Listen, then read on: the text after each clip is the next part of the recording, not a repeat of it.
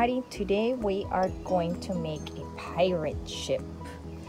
So we're going to begin to paint. This is going to be the bottom part of the ship.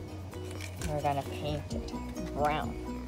You can paint it any color you want, but I decided to choose brown. Okay, start painting, Matias. Down? Brown.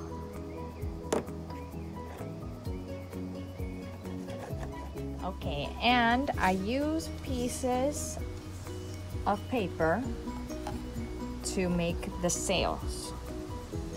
So this is one, then it's a top part. Make sure you cut a bigger piece and then a smaller piece. And then have the children decorate it however they want. So now we're gonna put it together.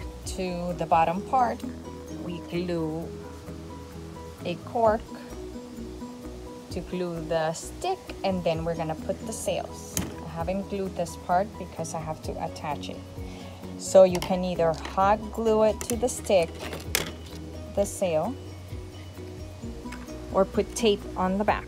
Using a hole puncher, I opened little holes on each end to stick this, to put the stick in the sail.